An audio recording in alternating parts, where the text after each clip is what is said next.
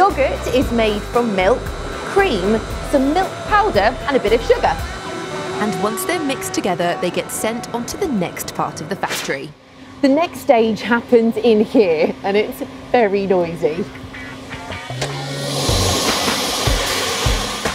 Look at all those pipes.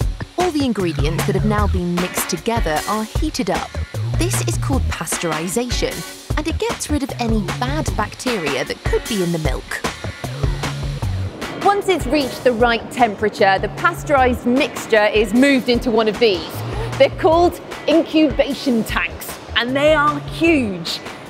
Now a special ingredient is added, and it will turn the milky mixture into yoghurt. This special ingredient is called a starter culture, and it's made of a mix of good bacteria.